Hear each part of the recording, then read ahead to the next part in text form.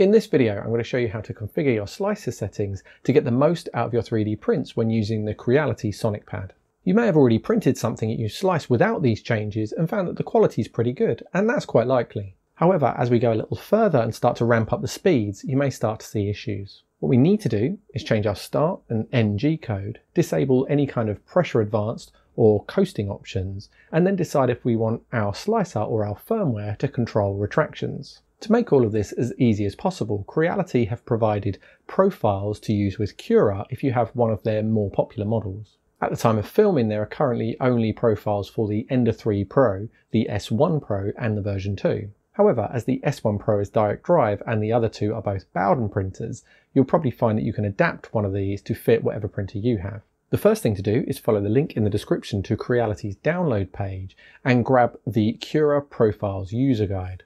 Extract all of the contents and you'll find a guide document as well as the profiles themselves. The PDF file is a short guide to setting up a new custom FFF printer in Cura, but also, most importantly, they provide start and end G code for each model. Let's start by creating a new printer following Creality's guide. First, we need to fire up Cura. I've updated to the most current version at the time of filming, which is 5.3. I'm going to start by showing how to set up a profile for my Ender 3 S1 Pro, which is covered in Creality's guide. With Cura open, the first thing you need to do is add a new printer by clicking Settings, Printer and Add Printer. Now you need to select to add a non-Ultimaker printer, but you won't get this option in older versions. Select to add a non-network printer and then in the Custom section, add a custom FFF printer. I'm naming mine Ender 3 S1 Pro SP for Sonic Pad so that I know the difference from the other Ender 3 S1 Pro profile I have.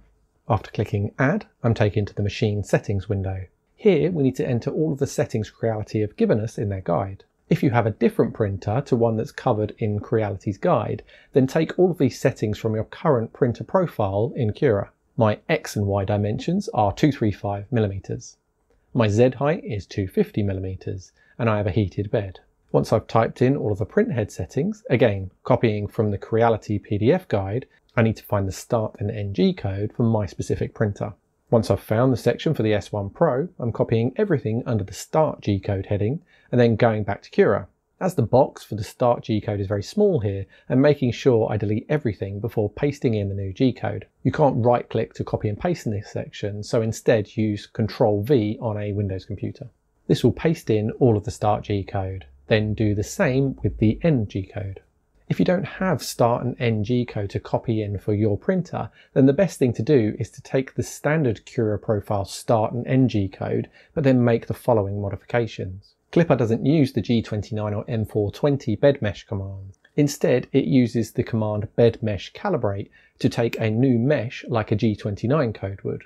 Or you can use bed mesh profile load equals default to load up your save bed mesh. Therefore, if you have a bed probe and want any bed mesh taken into account when you're printing, then delete any line that has a G29 or M420 code and type in the bed mesh calibrate or bed mesh profile load equals default commands, as shown here, after the G28 line. Copy in the NG code from a standard profile. You shouldn't need to change anything. I have read that the version of Clipper that the Sonic Pad uses automatically adds the mesh, so you don't need to add it into your start code. But I haven't been able to verify this myself, so I prefer to have one of these codes in there because I know that it works with them.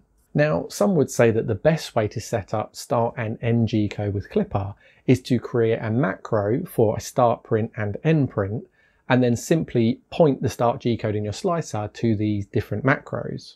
This is one way to do it, and I'll show you how to do this in a future video on macros. However, for now, this is perfectly acceptable. Once I'm done with the start and end G code, I can click on the Extruder 1 tab. Here we need to make sure the compatible material diameter is set to whatever we'll be using. For most, this will be 1.75mm. I'm leaving the nozzle size at 0.4mm, but change yours if you use a different size nozzle. 0.4 is the standard nozzle size that most 3D printers come with. After clicking Next, we can see our newly created printer profile in the drop-down list at the top. Now we need to import the print profiles that Cura has supplied. To do this, go back into the printer settings by clicking Settings, Printer and Manage Printers. Make sure that your newly created profile is active and then click on Profiles on the left. Select Import in the top right and then find the profiles wherever you save them on your computer. Select the right folder for your printer and then select a profile you want to import. Select Open and the profile will be imported. You can find your newly imported profile in the Profile drop-down list in your Print Settings menu. Follow the same process for any other profiles you want to import. Unfortunately, you have to do them one at a time, which is a bit annoying. I had an error with the normal speed profiles, but I was able to fix it by reducing the initial printing temperature to the same as the initial layer temperature and then saving. We now have profiles that we can use to slice models ready for our clipper-controlled 3D printer. Again, if you have a different 3D printer, then choose the closest matching option from the Creality supplied profiles and adapt it. For instance, if you have a direct drive extruder, then use the S1 Pro profile. If you have a Bowden tube, then use the V2. As long as you've set all of the right information in the machine profile, then they'll work fine. I made a couple of tweaks to these profiles, like increasing the retraction distance on my Ender 3 version 2 because it was down at 0.4, and generally I use a minimum of 4mm retraction on that printer. I also disable acceleration control because once we've tuned input shaping in one of the next couple of videos, we won't want our slicer interfering.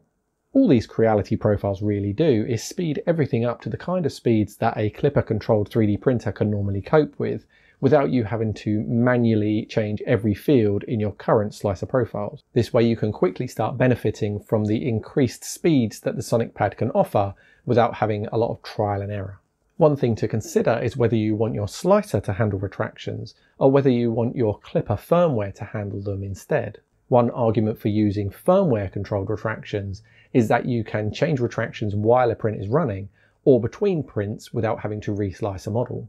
I'd advise sticking with slicer controlled retractions unless you know you want to try firmware controlled retractions. I can't say I've played with firmware controlled retractions that much, and if my opinion changes, I'll make a video about it. Make sure you hit subscribe to see any new videos I make. You now have high-speed Cura profiles that are designed to work with your Sonic Pad. You have much more accurate print time estimates and are dangerously close to 30-minute benches. But while we're here, we may as well install and set up a plugin that will enable us to not only send our sliced file directly to our Sonic Pad from Cura, but it will also send along a little picture so that we can see what our finished print is going to look like on the Sonic Pad itself. Click here to go to that video now, or if you have no interest in speeding up your pre-print processes or don't want to see what your print is going to look like before you start it, then click here to jump straight to the input shaping video. It's a good one. I'll see you there.